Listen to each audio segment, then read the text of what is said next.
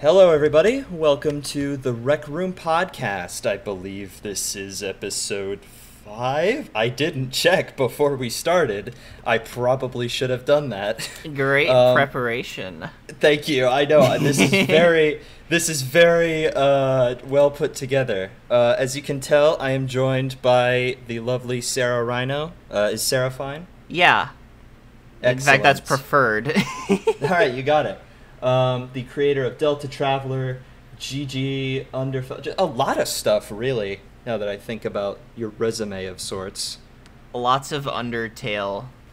Lots of Undertale, exactly. Yeah. So yeah, I'm just gonna kick off. I'm just gonna ask about that fan game, the Undertale project. So obviously, for those who don't know, Deltatraveller is, or well, I guess I'll let you explain it since it's your baby, your child.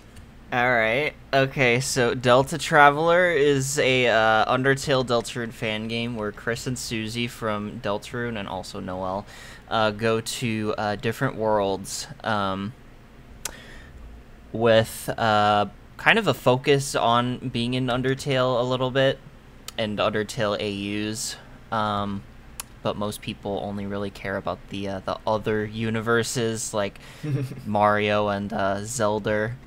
Yeah, it's based on the Chris, where the hell are we meme, and like I started the project like very soon after that started kicking off because I was like, oh, I could probably like make a game based off of this. The intention was just to do Undertale and just the ruins maybe. But it kind of ballooned, like, very big. Because I was gonna say, was it just based off the meme, or was that like an inspiring factor? It kind of was just based off the meme. Dang, all right, because it's gotten very popular over the course of it having been released, especially with Chapter 2, which I've also generally realized I've kind of always had a fascination in like multiverse type stuff, like combining different properties together. Like there are a few past projects where I've done that exact same thing. Ooh, would you care to divulge and tell us what those were about? So there was a project that I had called The Otherworlder, which was an animation series where I animated gameplay because I didn't know how to program stuff. Sure. Where there were like different weird changes and like weird like self-aware type stuff going on. The issue with that was that I was the main protagonist, and it was before I started transitioning, which is... Oh, by the way, I'm a trans girl, by the way. Yes. For those at home that don't know. Yeah. Which means those videos don't really age well. That's fair. I can understand that. And also... trying to animate gameplay is fucking terrible, and I don't know why I didn't just sit down and learn how to program.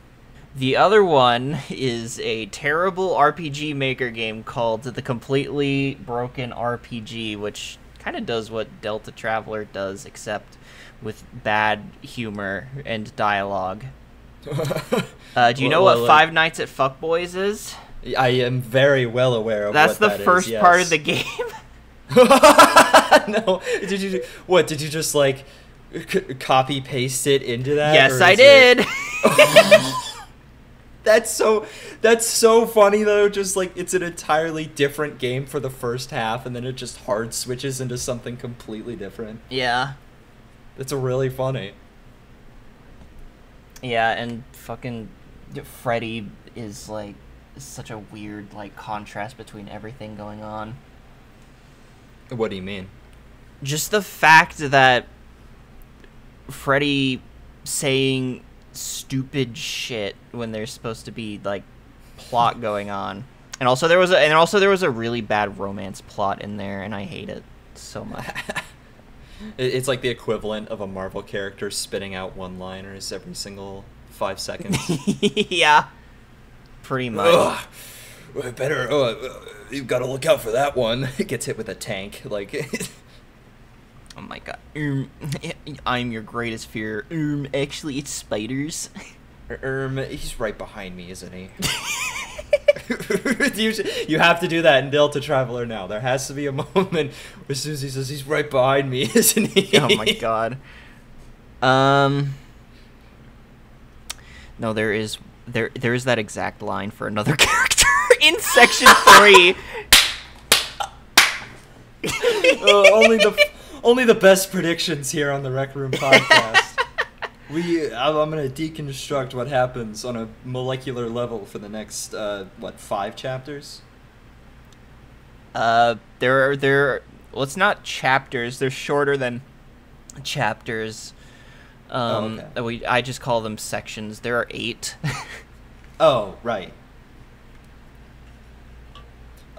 So speaking of the different sections, how did you sort of like pick what not so much theme, but what game basically was going to happen? Were they just like personal preference? Yeah. Did you have like pretty much? Oh, okay. Go on. I don't know what my idea of the order was. It kind of all just fit into place, to be honest. Because like I thought Earthbound would match, because like, you know, Undertale was inspired by Earthbound. And then I did my own GG Underfell, because I'm obviously familiar with it. A Link to the Past, because I've done some work on like a Link to the Past type stuff in Unity before, and also I just like the game. TS Underswap, because that's like my favorite Undertale fan game. Hi guys. Hi TS. Hi.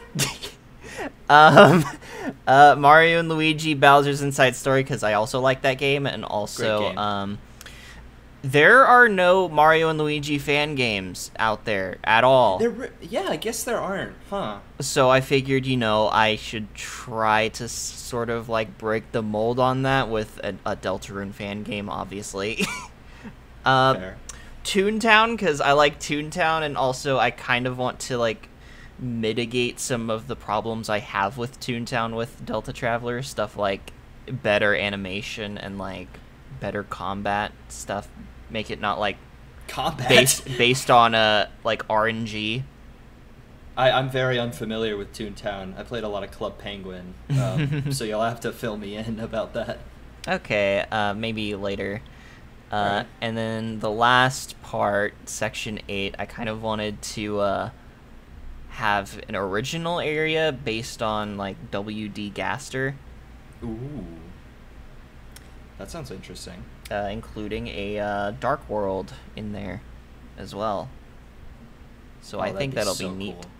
I think that it's very admirable to have, because I would say that's a very ambitious sort of idea for a game, to jump between different, not so much styles, but different mechanics between different sections and stuff, because I assume for things like Toontown and Mario and Luigi, the game, like the battle system, is going to be changed as well, yeah? Yeah, it's going to be very different, but I'm also going to try to implement like Undertale-isms into it. It's like I'm sure everyone was hoping like Earthbound would be like, you know, like completely like Earthbound-y and completely like different, but it's like, for one thing, that'd be kind of boring, to be honest. Second, it's also the section that Noelle is introduced in, and I kind of want to, you know, have actual good game design, so... Also, I just don't want whole areas to be, like, only that style. I still want it to feel like Undertale and Deltarune. That's fair. I guess it would get kind of gimmicky after a while. Yeah. And consistency is very important when it comes to these kinds of things. Yeah, and also my main thought is also like, if you want to play Earthbound, go play Earthbound. I mean, Like, it's the same quite... thing, like, why I'm not making the entirety of Undertale in this. It's like, if you want to go play Undertale, it's like $10 on Steam. Please, just go buy the game. If you haven't, like, Jesus, stop the podcast. Do anything. Go play it. Jesus Christ. Play the game. But yeah, that does make sense. There is a lot of sort of development and design stuff you don't really realize about games until you're actively making one.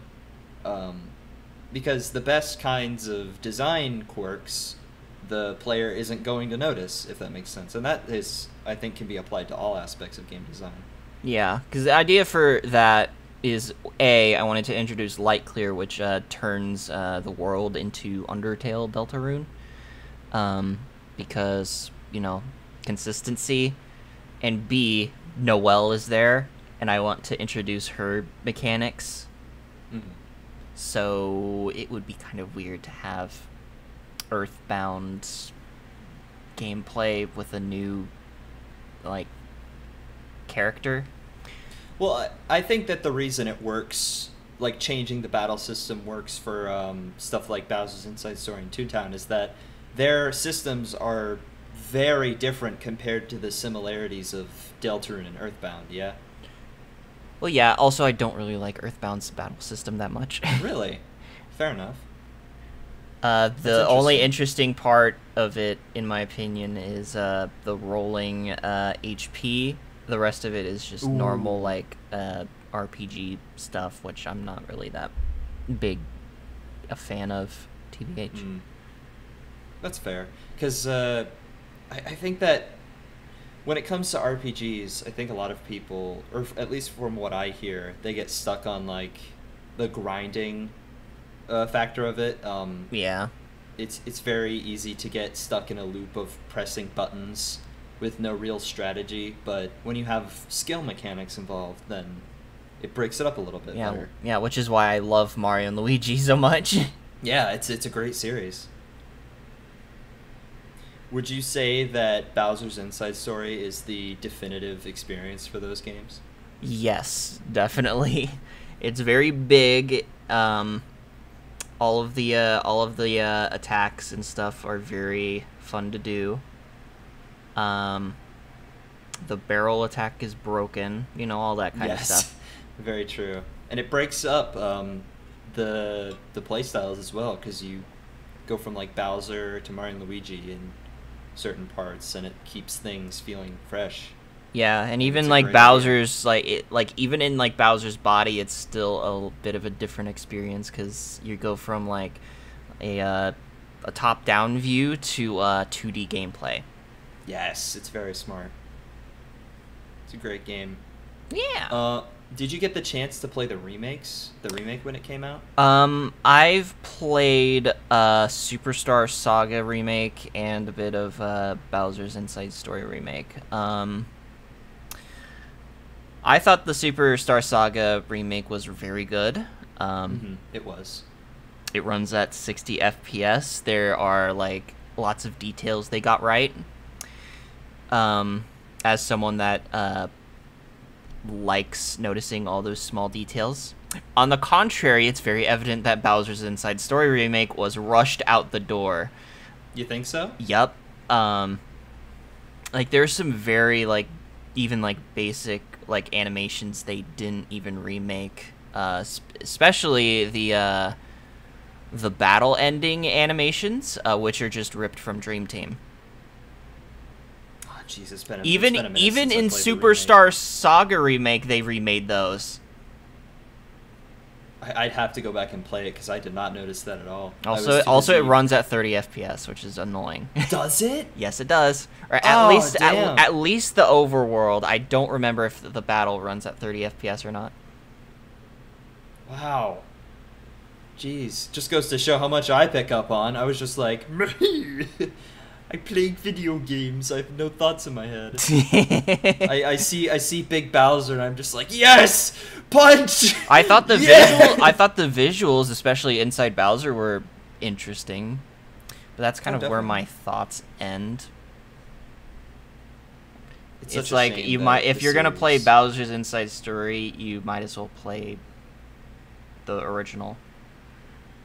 I think they both have their strengths and weaknesses, but for the most part, I agree with that.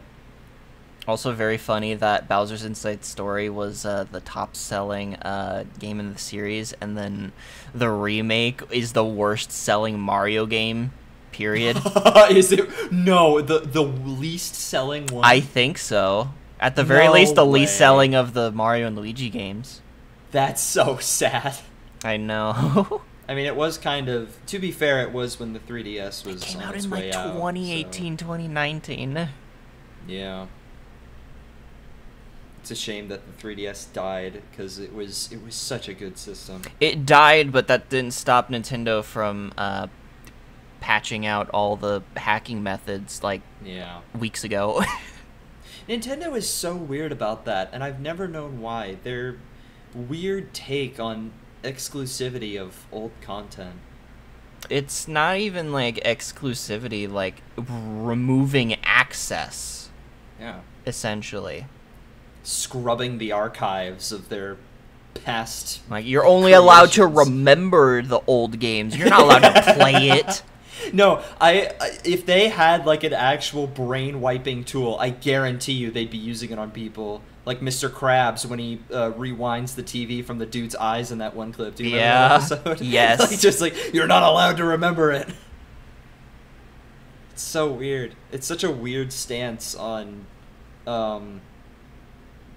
archival stuff. It's not even a stance. It's like what's the word I'm looking? Antagonistic towards it. It's like, why would you want people to not have the whole library?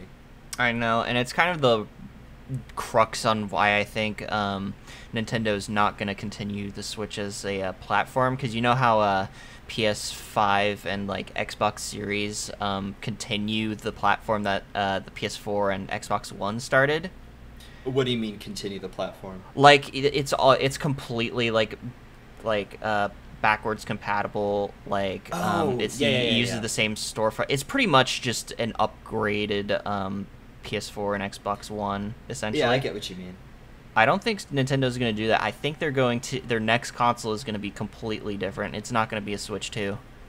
Probably. I mean, they already the Switch OLED doesn't really count, but It doesn't. It's not. It's feel just like an they're- OLED screen and Yeah, a better true. stand. I will say, I do have it, and I like it a lot, but it's impossible to sell them. Anyway, no, I'd agree with that it's not going to be a Switch 2, but I'd be surprised if they even make a new console in the next 3-4 years, because they're pretty comfortable with where they are. Oh, that would be a nightmare, because, like, you know, how their stance is on, like one game every console. Yeah, with Paper Mario and what's the other series that does it? Mario Brothers, just a lot of Mario titles. That Mario Kart 8 is about to be 10 years old Is it really? next year, Oh my god, dude. because it released in That's 2014. Right, it was on the Wii U first. Yep. That's crazy. Oh my god.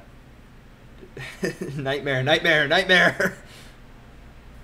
Jesus. And the netplay just keeps getting worse, too. And so do the stages, arguably. Yeah. I don't know. I mean, they've been getting better over the course of the pass. I will say I really like the Yoshi's Island stage. I think that one is probably my favorite Mario Kart 8 track. It's a little jarring, TBH, especially when you lose. Because it's still... Because you know how it's one of those stages that changes the victory music? Yes, it is. It doesn't have a losing variant, unlike other stages with that kind of thing. So, So you so come like, in- you lose, and it's like...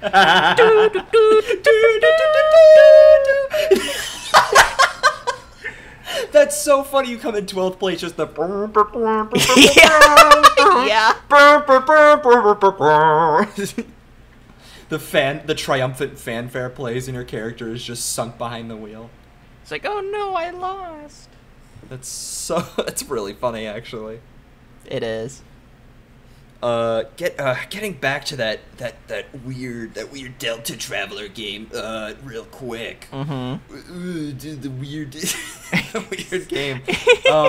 Was the process of because I know that you had experience making games before this, but was going about actually creating it, was that different than how you thought it was going to be, or, did it go like how you imagined?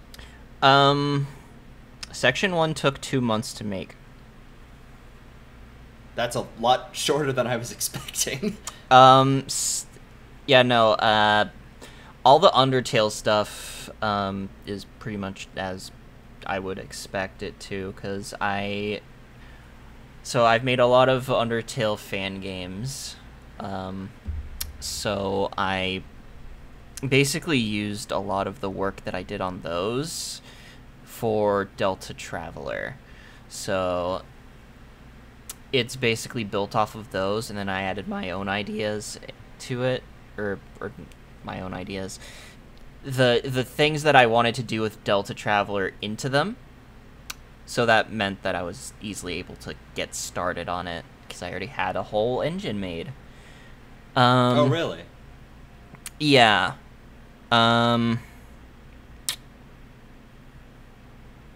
I think the only thing that was tough is explaining how things like work in universe, I guess, because this doesn't have really much to do with development, but like the world feel, because like how Undertale is like everything is diegetic, essentially. Yeah.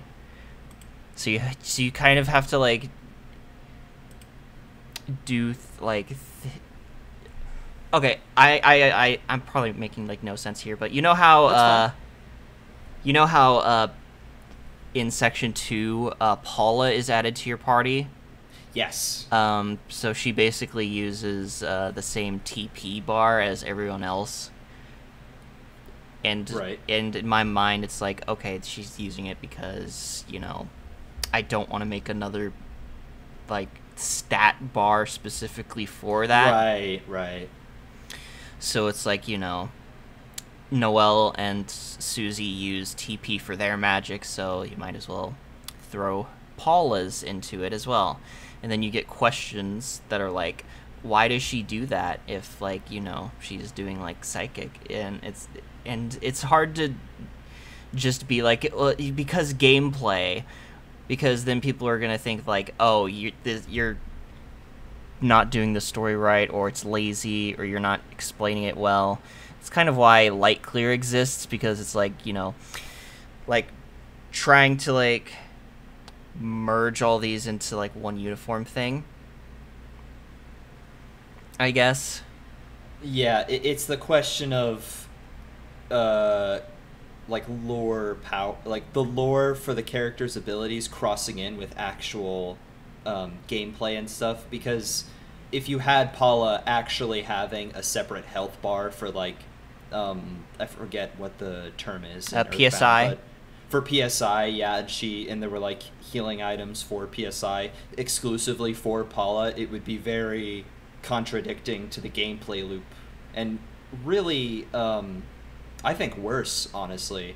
And yeah, unfortunately, you just sort of have to make compromises with that kind of thing. There was I was discussing this with a couple other people, but a similar problem is in the new Sonic Origins game that Sega released with playable Amy and Sonic CD. I was watching a clip, and I believe she uses a hammer, right? And yeah. She has, I think, the equivalent of a drop-down dash or something. And my question was, okay, why does she have like a Sonic-esque attack if she needs the hammer anyway? And it's like that question of, she needs the hammer to attack, but do you interrupt gameplay loop to compensate for that? And of course there are ways to get around that, but it was I just kind of weird. like how Amy was handled in Sonic Advance, TBH.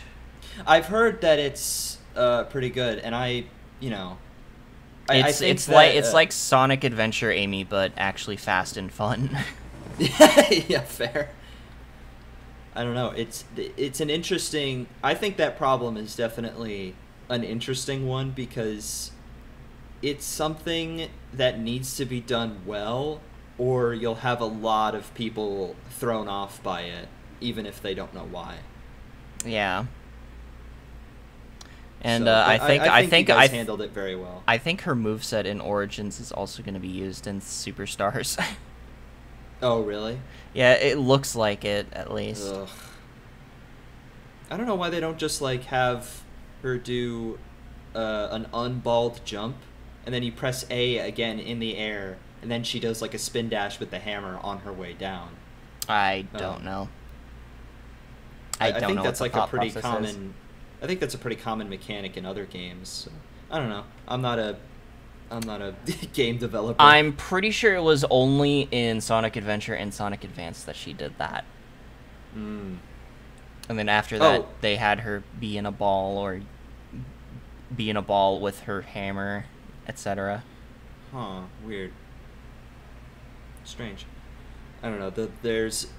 I was a little afraid to bring this up because I know that Sonic discourse can be very, very easily activated. Mm-hmm. Like, what was it that just happened recently with the...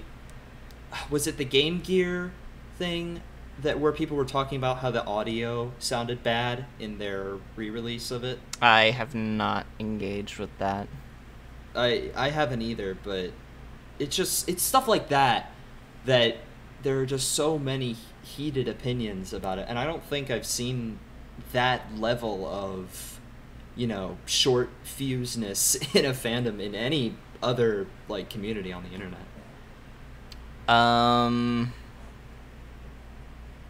Or you could be me, and anytime you say something negative about Omori, you get a death threat. Oh, really? Yeah. I mean, I really, really like Omori, but it's definitely not a perfect game. Well, I said I wouldn't include Omori in Deltatraveller, and someone sent me pixelated furry gore porn. What? Ooh. That's I was not expecting that. Jesus Christ. Yeah, that's the reason why my DMs are closed. Oh my god, that's incredibly uncool, and that doesn't even justify it. Why? But it's like your project, and you've said before that you are doing sections based off games that you want to do, right? Yeah. That's I don't know weird. Why. That's very weird. Jeez, wow. That I don't know if you can tell, but that really threw me off. Sorry. Yeah, I can tell. It throws everyone off when I mention it. Jesus, people are nuts. Also unrelated, but back to the question. Like Ness and Paula both use mostly Paula uses PSI moves that she doesn't know in Earthbound, and people get kind of annoyed by it. And it's like, well, why does she know it? And it's like, because she does. Pretty much there are two moves that she has when she's in your party, Life Up and Shield. She doesn't have those in Earthbound. You know why she does have those? Because she has kind of a similar one in Earthbound called PSI Shield, which shields you from PSI attacks, but since we mostly don't have those, since there aren't a ton of PSI attacks in Deltatraveller, I just decided to just make it the light shield that Ness has. And Life Up, just, have a general healing move. Yeah, it's all about game balance. Like, obviously Noelle has one, but I think allowing Paula to have one as well, there's an interesting thing, especially for the final boss where a lot of team coordination is necessary. Yeah. There's that debate of, do I do it with Paula or do I do it with Noelle? And if people... Because it's like what you said before, Undertale is a very, very everything is diegetic game, and I would say it's natural for people to have that, oh, this wasn't, how it was in the other game. But, it's all just about game balance. If certain things need to be changed to let the game feel better to play, I think that's a necessary compromise. But I think one thing that isn't related to gameplay, but still pissed people off, was in the Paula fight. I gave her PK Starstorm. I haven't done. Oh shoot! I haven't done the No Mercy route for that yet, so I'm very unfamiliar with this. Well, yeah, there's a unique fight in there, and one of her moves is PK Starstorm, and people are like, well, she doesn't have that in the game, and I'm over here like, I saw that Ness, who doesn't have PK Starstorm in Smash Bros, has it in Smash Bros, so I'm like, well, why don't I do it here? And I guess the explanation for that is she is so filled with grief and anger that she just realizes the power. It's not a good explanation, but it's kind of the only way we can do it without, like, not, I guess. I mean, when it comes to Deltatraveller, I would say it's tricky because I would say there's definitely a focus on quote-unquote universe rules and how they sort of interact with each other. Mm-hmm. But I mean, it's not everything's not going to be perfect with that, and some lines are a little blurrier than others, if that analogy makes any sense at all. I don't know. I mean, I just didn't know that people were so, what's the word I'm looking for, uptight about the rules about these kinds of things. That's kind of weird to me. Well, that's kind of a consequence of being in the Undertale fandom. Fair. Where even things like the rules between Undertale and Deltarune are fuzzy because monsters don't cast magic in the light world. They don't? Not in Deltarune, no. Well, but we haven't been in a fight in the light world yet, so we don't know right. For sure. You're right, and it's my pet theory that the light world functions identically like Undertale, but monsters have forgotten how to do magic. Because in a world where monsters and humans coexist, why would monsters need to keep casting magic if there's human modern technology? I think Undertale had there was some line of text that said it's a form of expression, casting magic. Because doesn't Noelle also use ice stuff in Deltatraveller? Yeah, but there's no explanation for why Susie and Noelle can cast magic. I mean, they probably so. I don't know. It's interesting. I really hope Deltarune Chapter 3 come out sooner. Come out sooner.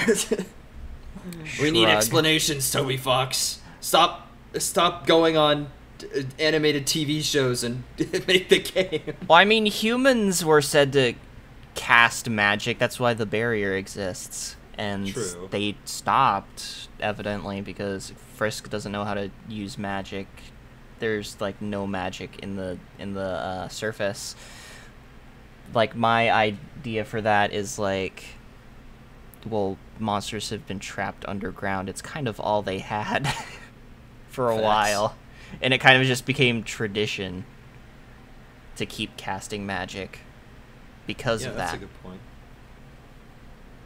Oh, so much even more. when human technology fell down in Waterfall. It's an interesting conversation. I wish it was a little bit more accessible, though, because I guarantee that if we tried to discuss this with literally anyone who isn't in the community, they'd be like, "What the fuck are you talking about? What are you talking about? Why does the rules matter?" It's like you wouldn't get it. You're not like in Undertale brain rot. You wouldn't get it. You just don't get it. You just don't get it. I have such a hard time. I don't know if you can relate to this, but I have such a hard time talking to people because it's like you want to talk about stuff that interests you, but all the stuff that interests you is so removed from normal conversation. Yeah. It's impossible to bring up. Yeah, it's like you're like the consequence of being like such a nerd for this stuff is like you focus on all the little details and stuff, and it's like anyone else would be like, why the fuck does that even matter? It's kind of why a lot of Undertale fan games falter, in my opinion, because they focus on like, you know, love and violence, or like it's just love in general. True. Because that's such a big can of worms that like I feel like focusing your game on that would probably like be very, especially like Sans fights where it's like very apparent that that's the main focus.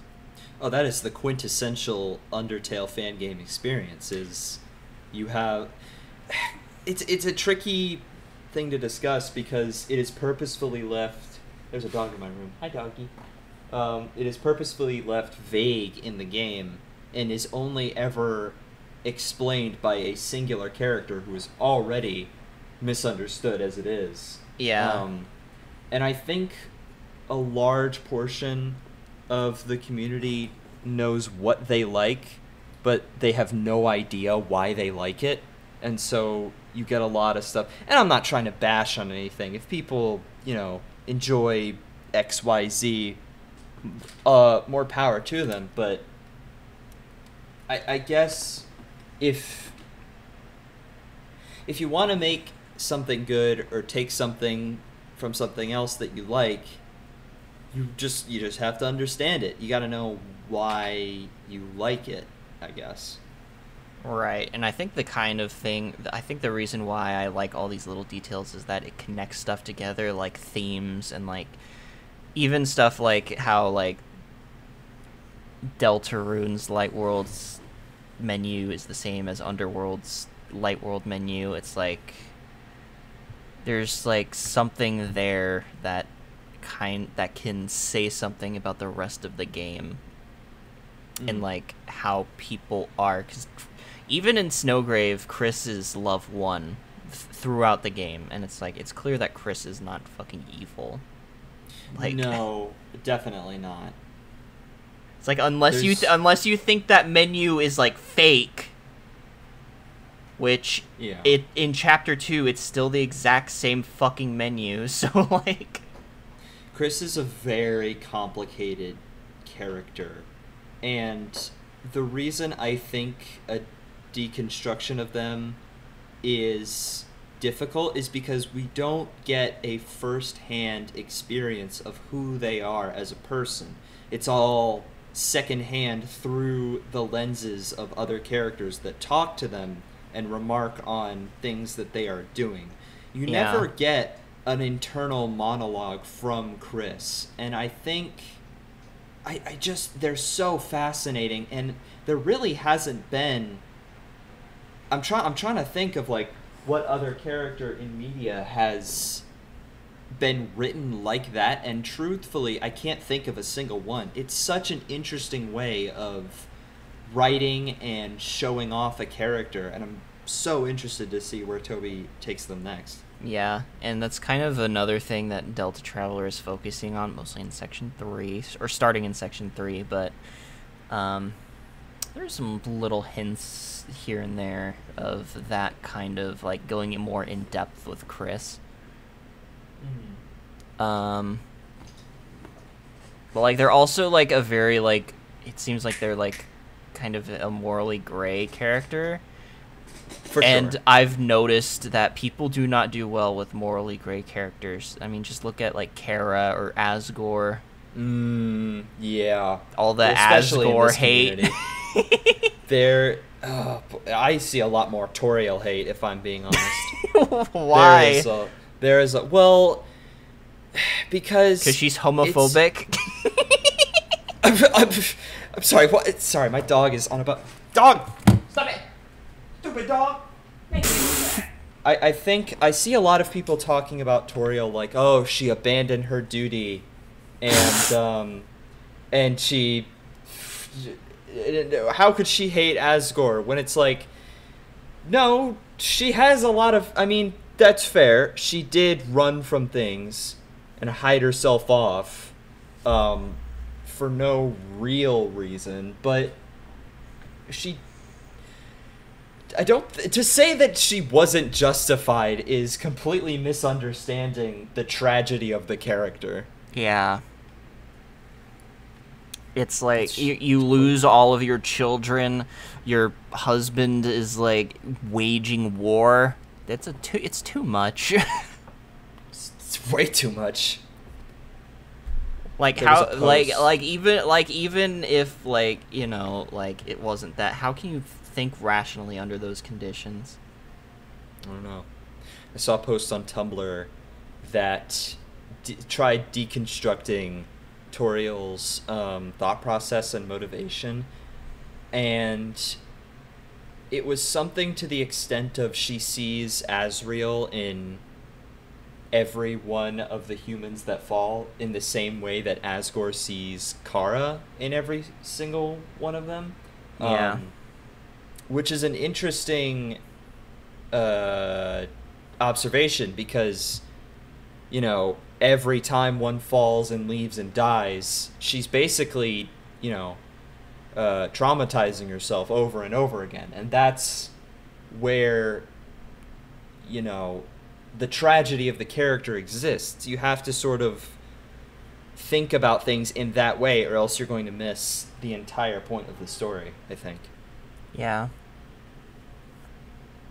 Lots of interesting, in-depth discussion. Oh my god, it's in the lore, the characters, the story. I love Undertale. Undertalers, we are the Undertalers. It's a good game. You should play it, $10. You should play it. It's gonna. Oh my god! You know what? Something that terrifies me is that the game is gonna be 10 years old 2 years from now. Yes, it is. That's terrifying.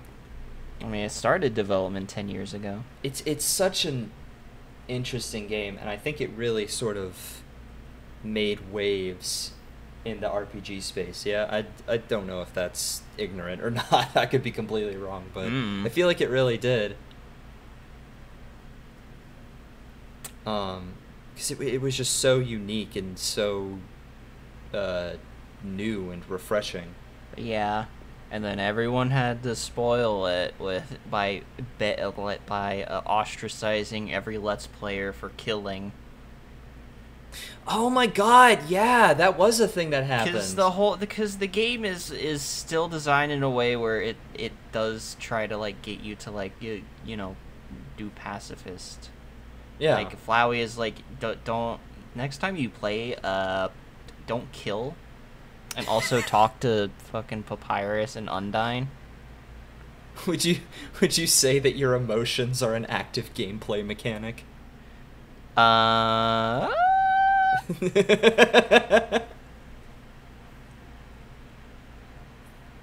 mean, maybe. It is interesting though how the game sort of punishes you for treating it like a traditional RPG. It's almost a postmodern RPG, if I may say so myself. It's almost as if Toby Fox designed the monsters to be like real people. Yeah. And how one small, quite literally any decision course corrects the entirety of the rest of the game. Yeah, it's a game basically about like essentially playing God, I guess. Yeah, pretty much. Which is what Deltarune, for the most part, tries to avoid. Deltarune is more about... I guess I'd put it this way. If Undertale is about punishing you for treating it like an RPG, then Deltarune is almost punishing you for treating it like it's Undertale. Pretty much. That's how I'd put it, and which is so... I've never seen a sequel do that, you know what I mean? That kind of, like, Undertale focuses a lot on the endings, while Deltarune focuses more on the in-between. Yeah, that's especially emphasized in the FAQ, specifically under the thing that was like there's only one ending, and like, yeah, I forget what it was. I'm gonna check. It's like all the I can definitely see a game in Deltarune where, you know, you have choices in the middle that branch out, but then everything comes back for one conclusion. Yeah, because even in Snowgrave, it still ends with Chris opening the Dark Fountain. Yeah, it ends. The endings are always the same, even if there are slight variations. Yeah. Which... Yeah, the question is, then does that mean nothing I do matters? The answer is, there's something more important than reaching the end. Ooh, ominous. It literally is the friends we made along the way.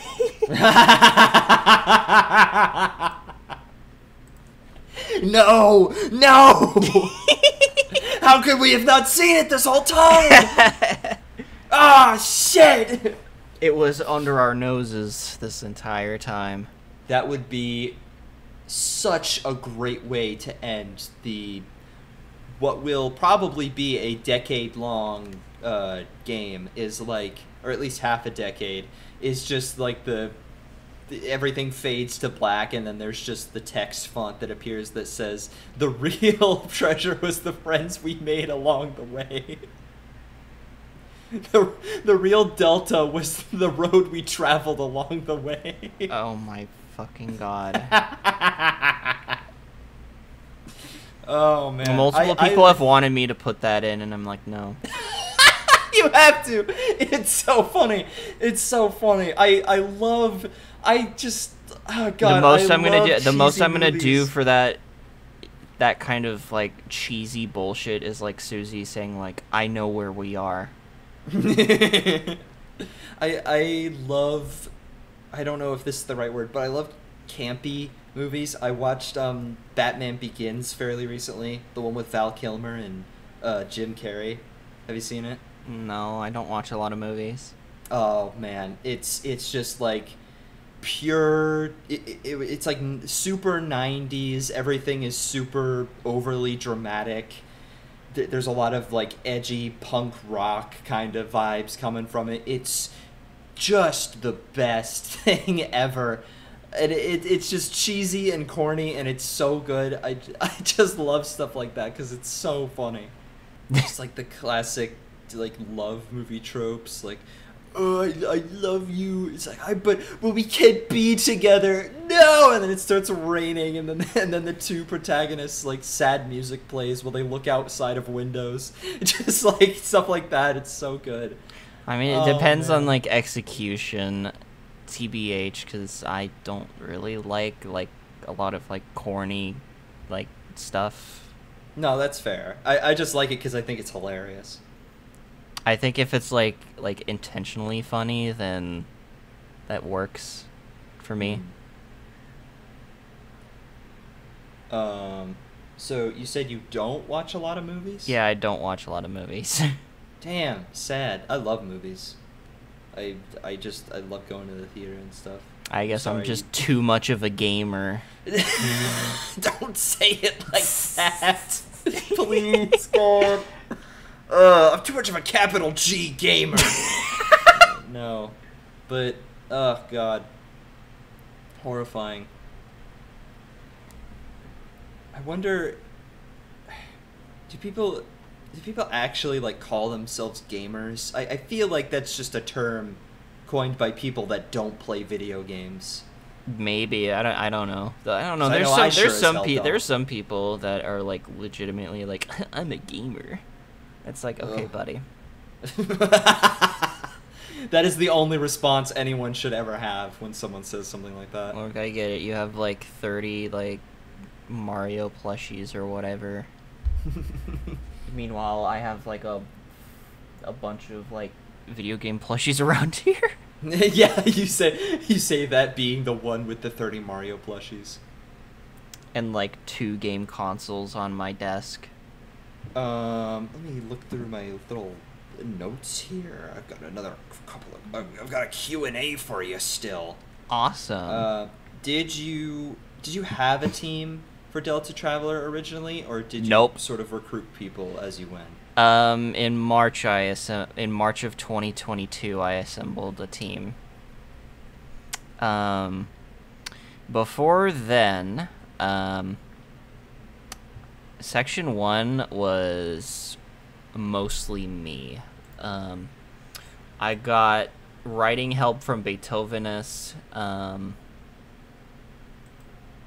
there's a sprite that my brother made that I used.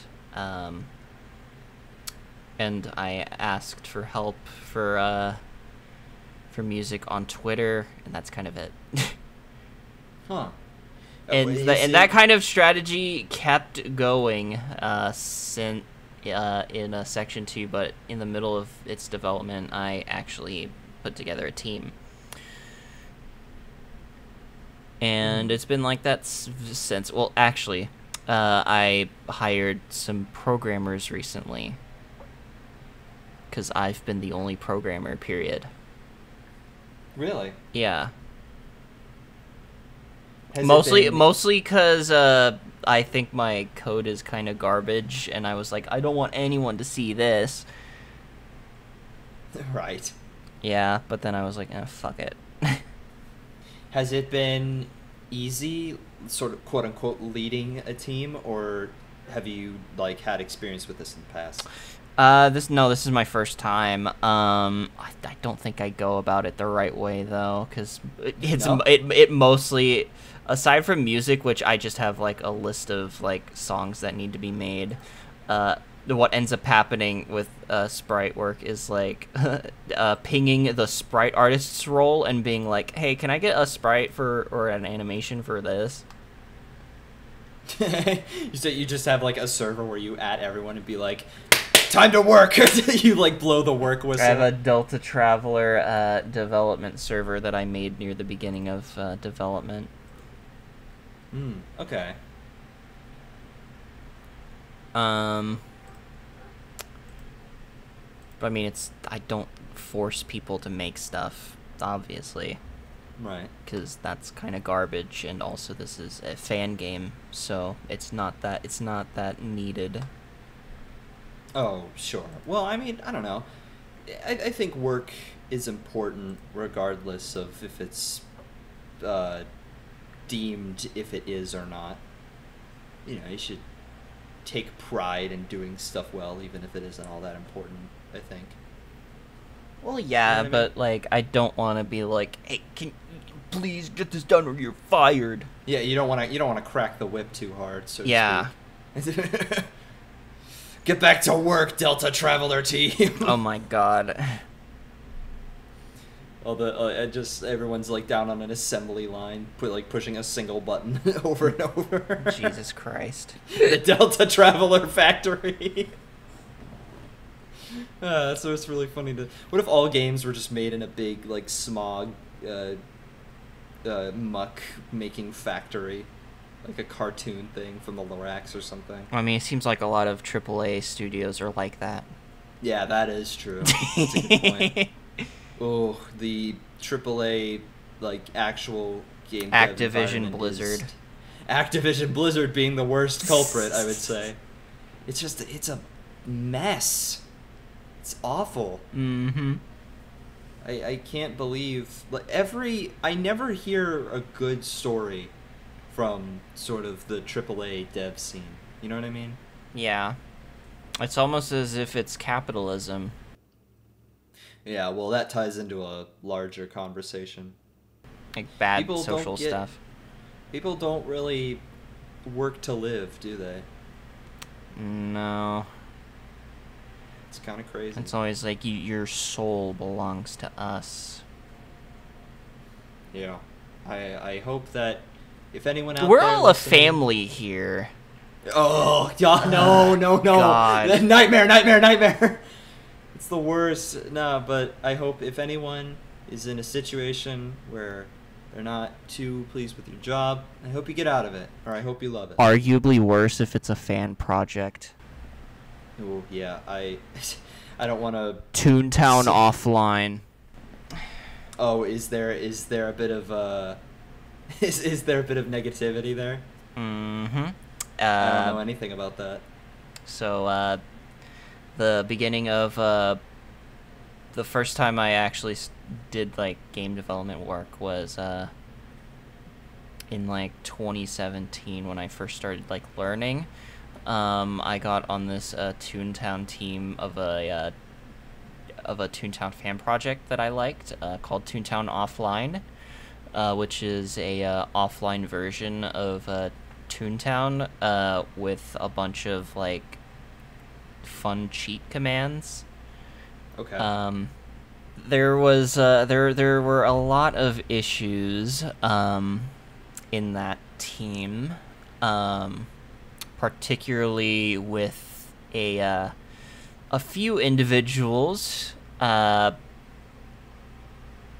it culminated in a lot of drama and a lot of bad shit happening twice. Well, you're being incredibly vague. Like, I am being incredibly vague because I... Was it just like a lack of structure? Were people being mistreated? Like, it doesn't... It was basically treated as a friend group first and foremost. Oh.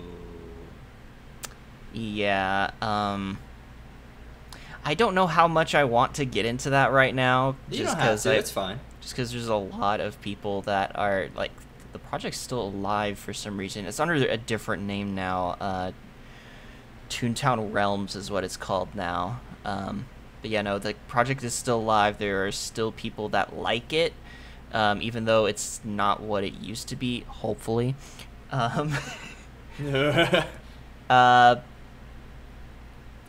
And there are people that live in a house right now that I don't want them to be doxxed, so I'm gonna avoid that. I don't live there anymore, but I know there are other people that do, so rather not talk about or go in depth with that right now. That's fine.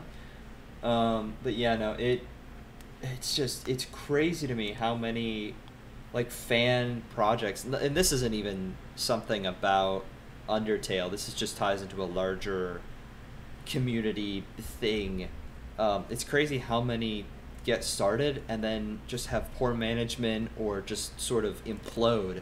I wonder why that happens. Like, why so many projects are just either planned poorly or managed poorly or just fizzle out.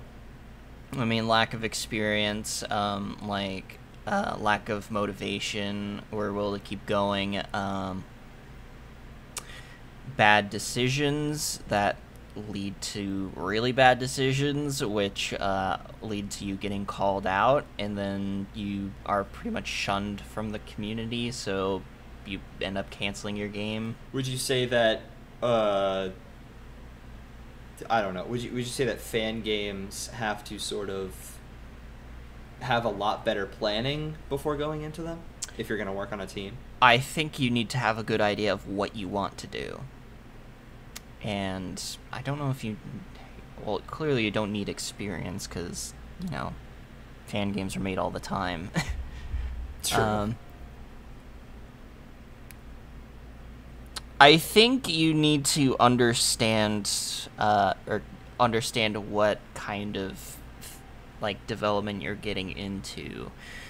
And, you know, to not go, like, too big on a project, 'cause I feel like Deltatraveller might probably get canceled before it gets finished, TBH, just because it's so big.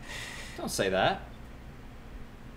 Well, I wouldn't be saying it if I wasn't about to finish college and have to find a job soon. Oh, fair.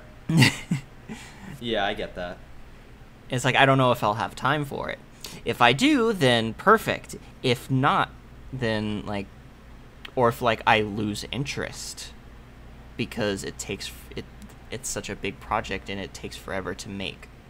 Sometimes you just work on something for... And I think that this isn't really exclusive to a fan game, but it's kind of why I hired programmers, because I don't know if I'm going to start getting burnt out on it completely or not.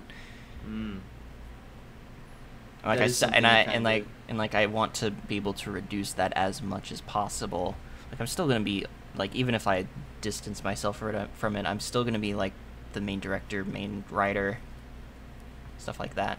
Yeah, I do think you sort of have to, God, what was I just about to say? I'm having trouble recalling. This interview's all over the place. It kind of is. I'm just trying to think. You gotta, with Burnout especially, this isn't really exclusive to fan games or game development in general, but I think people tend to start something and then it gets just more and more ambitious, and then they grow out of it, or they change as a person, or they just get burnt out, and then it just sort of falls apart. I think you just kind of have to set realistic expectations for yourself, would be the message and takeaway from this podcast. Yeah, pretty much. Yeah, and with that, we are almost out of time. Thank you very much for coming on, Sarah. It's been a pleasure. Thank you for having me. Yeah, and before we go, I do want to ask, if we went to Denny's, what would you order? Not sure. This is taken from that fucking Toby Fox interview. Yeah, shamelessly. Not sure. Something with eggs and hash browns. Plug your stuff. Where can people find you? You can find... Dies. I need to say where my socials are. You can find me on YouTube at RynoGG. That's the channel name. You can find me on Tumblr, RynoGG. Maybe on Twitter if I'm still on there, RynoGG. Yeah, pretty much all my socials are RynoGG, RynoGG. Excellent. Then, of course, those will be in the description. Thank you very much again, and this has been the Rec Room Podcast. Subscribe! Subscribe! Subscribe!